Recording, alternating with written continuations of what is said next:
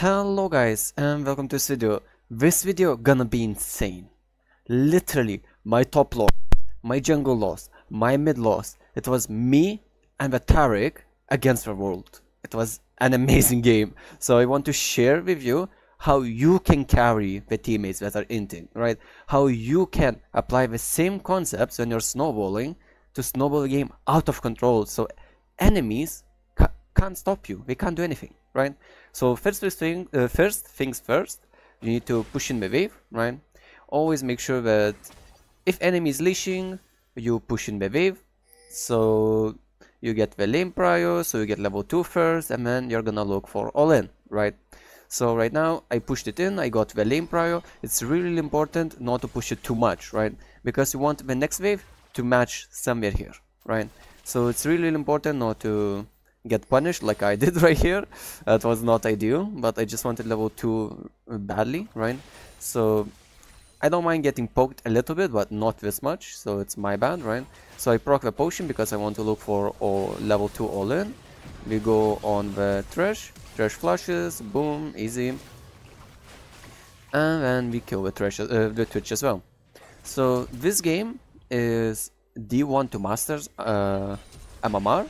Ooh, that was a really nice E-flash by Tariq, well played by him. And we already got 2 kills on the scoreboard, which is amazing, right? 200, 150 bounty, just like that, right? We push in the wave, and then we're gonna look for a recall, right? You never want to stay for replays, because it's just not worth to waste your tempo over a little bit of gold, right? So for the first bag, I bought Dirk and Refillable, which is ideal purchase for Nilah, right? So this is literally the best case scenario, the best start at 3 minutes that you can have as Nilah, right? Let's be honest, like, it's amazing. It's an amazing start. But a lot of people struggle to continue snowballing, to continue their lead. They start throwing, randomly dying in mid to late game, and then the game becomes hard, your teammates are not doing well either, and then it's game over. In the games like these, when your top and mid and jungle is losing, you need to play perfectly. One mistake can make a huge difference. So again, we go for a Twitch. Twitch doesn't press on the lantern, and we get a kill. Alright, perfect. We got 2 kills, so we're already 3-0, just like that. It's really amazing. And now we're gonna be pushing one more wave in. Diana is ganking mid, that's fine. We're not afraid of Diana anyway, right? So we just push in the wave.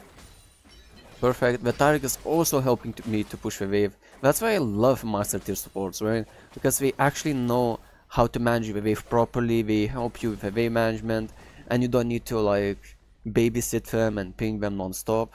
Sometimes you do if you're out of field, right?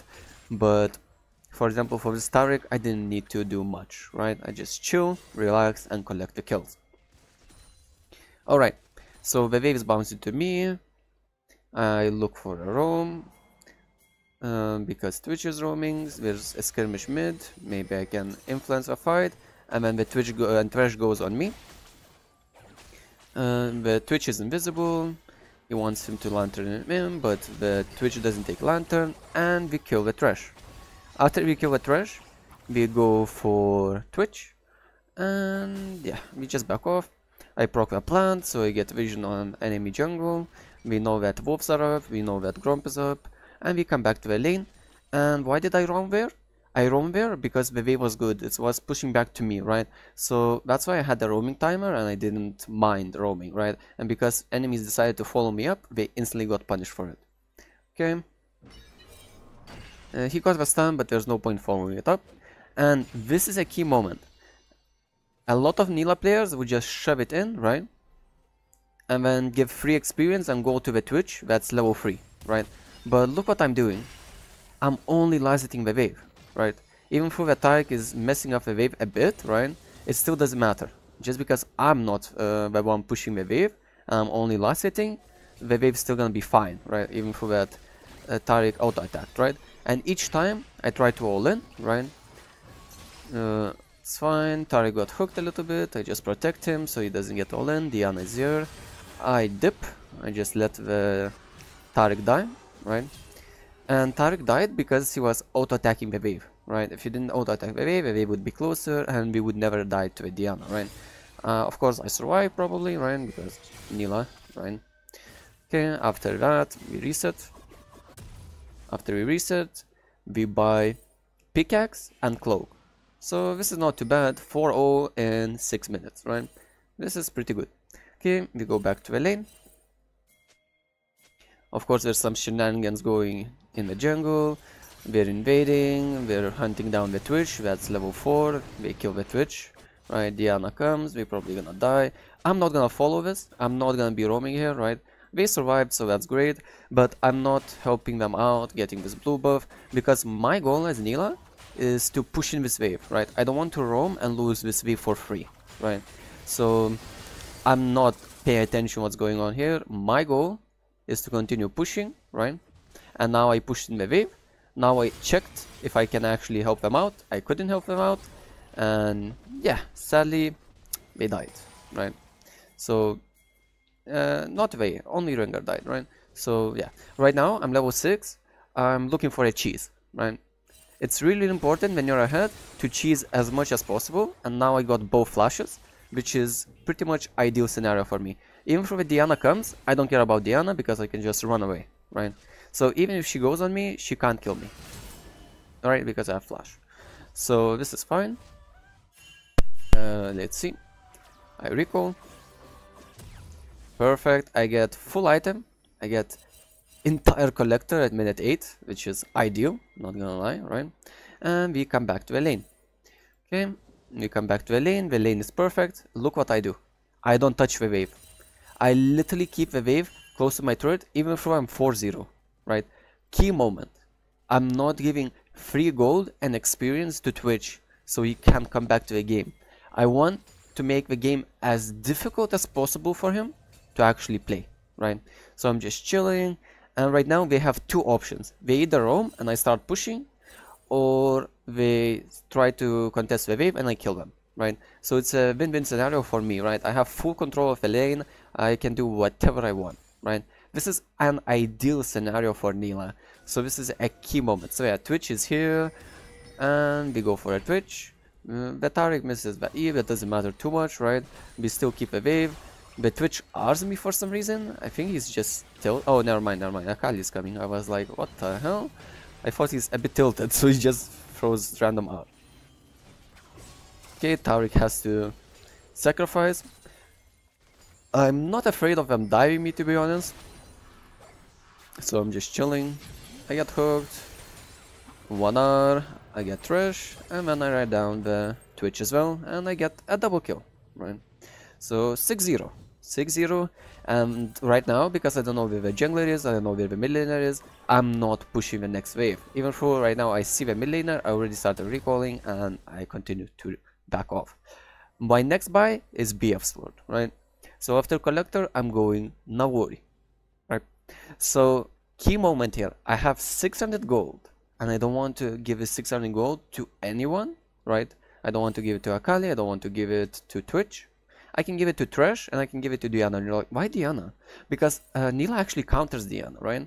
Because of Nilah's W, 25% magic reduction, I never struggle against Diana, even if she's fed, right?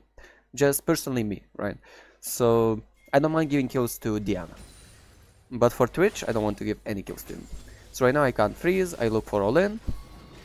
Because Taric is looking for all-in. I auto Q, right? It's fine. We go for Diana, Katarina comes. That's fine. Diana flashes away. I'm still chasing, and then I see that we can't chase anymore. I'm afraid of Akali. Akali R's. So now I can just continue killing because I'm not afraid of anyone, right? And just like that, we end up mid lane. So because we're already mid lane, we're staying mid lane, right? There's no point to, you know, like not push this wave in, right? Because I have time, right? I have time.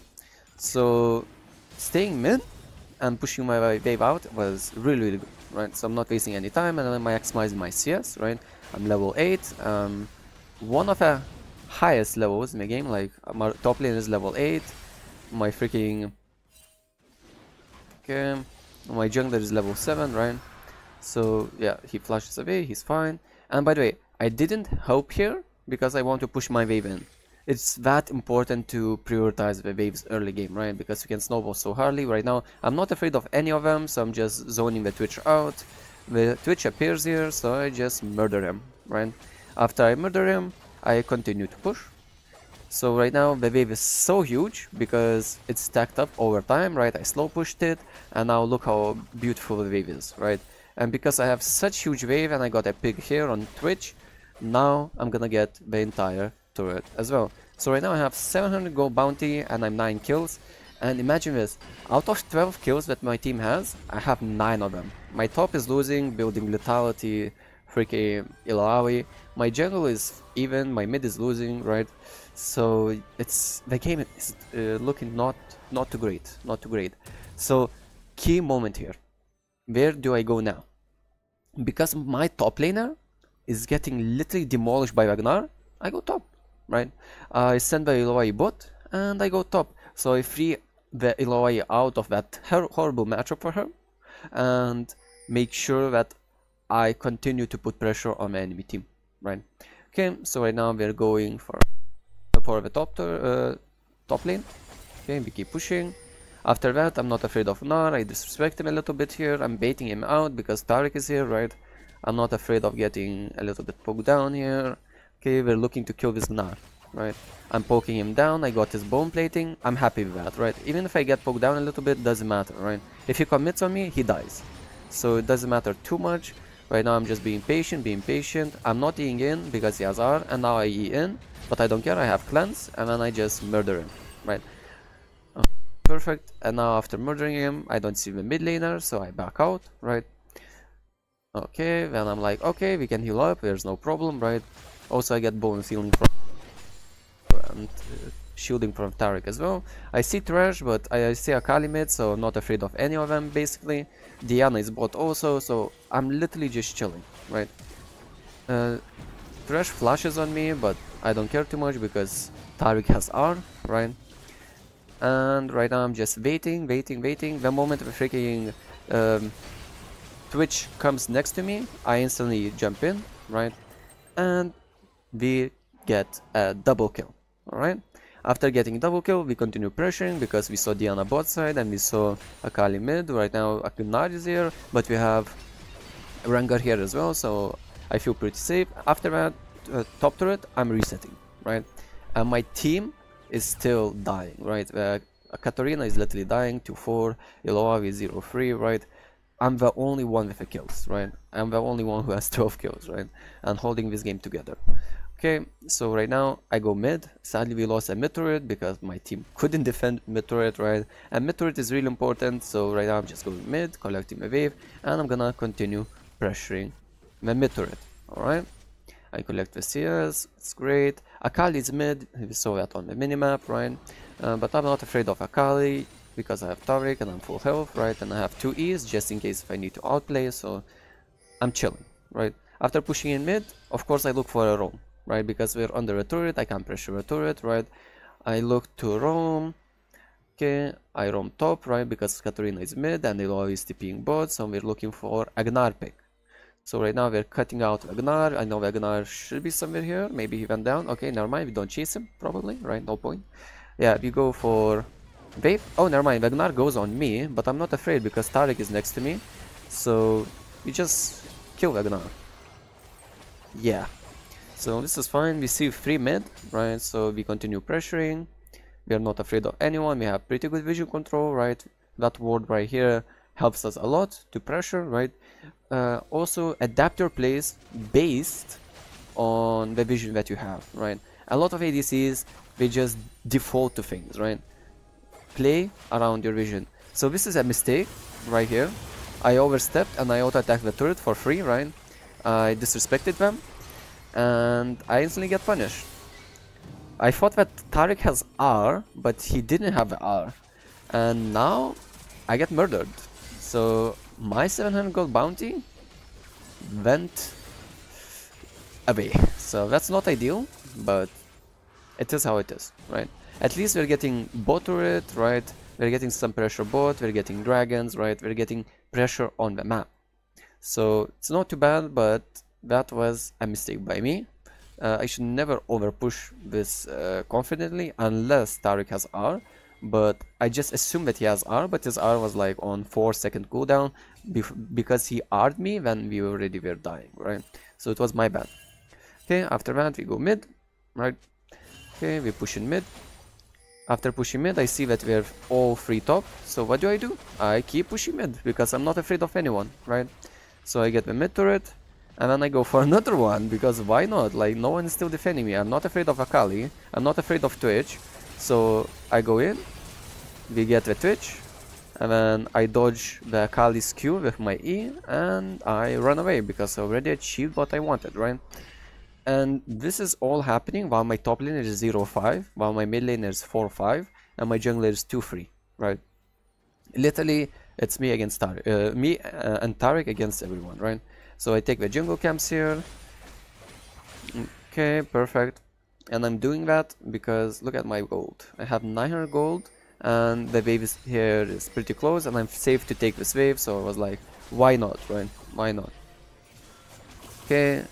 I go for Akali, I misplay a little bit, I miss my Q, I try to flash, I misplay more, she flashes away, right? I would actually get her if she didn't have flash, but she has flash. Trading flash for flash is not ideal. I have 600 gold bounty, right? But I was feeling a bit too confident. Alright, so we go for the Herald. After the Herald, I go top. I take the top wave, right? Perfect. We push one more, and then they're gonna be resetting. Perfect. My backing time is at 1.5k gold, right? And I'm gonna be getting LDR, right?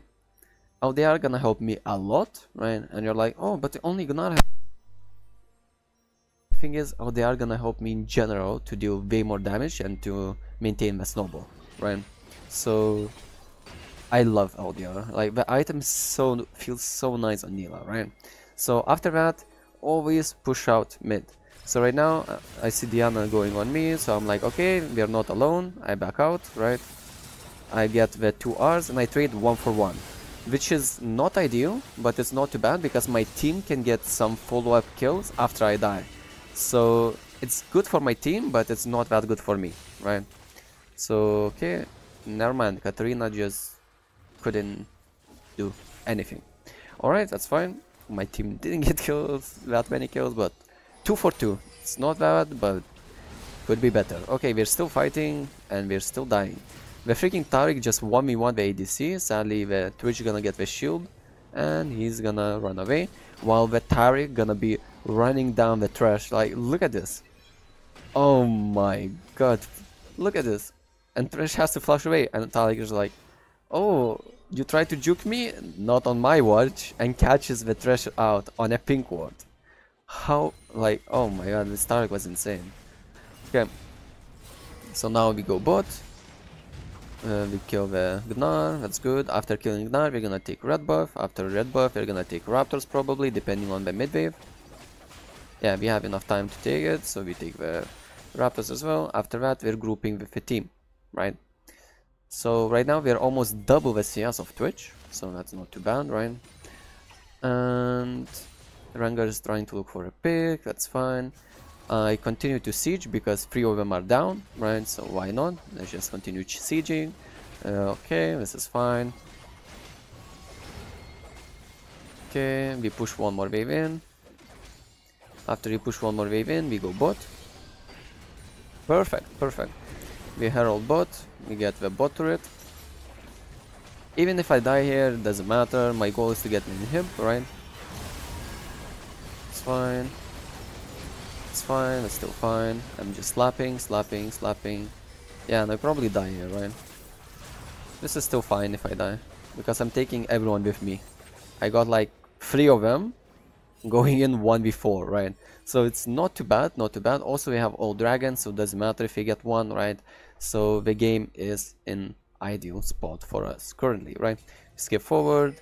There's some shenanigans going on. The Katarina tries to outplay Akali and doesn't work out, right? So you can see like the teammates are not the best. Let's just say that, right? Okay, just skip forward a little bit until we respawn, and then we're back. What do? We do Baron, right? Our next objective is to do Baron, so we're spamming a Baron. I start the Baron because my team doesn't want to start Baron for some reason. So I was like, okay, screw it, let's start the Baron. And now team fight appears. Proc. And while the Taric ult is proccing, I'm ulting the Akali. After I ult the Akali, I try to focus Ragnar. I kill Ragnar as well. Get 2 kills. And then we get the Baron. And look at this. After getting the 2 kills, I instantly run to the Nexus. I'm like, I just need to end it. You know, like, I'm just gonna end it as soon as possible until this team throws even harder, right? Also, I'm almost full build right now. I even builded Amar against Diana and Akali, right? So my last item would be Hemtech this game. The Hemtech would be ideal, to be honest. So yeah, now I'm just focusing on Nexus, and we end the game. So yeah, that's about it for this replay. Feel free to leave a like, subscribe, leave a comment below if you have any questions, and yeah, that's about it. Thanks for watching, and have a nice rest of your day.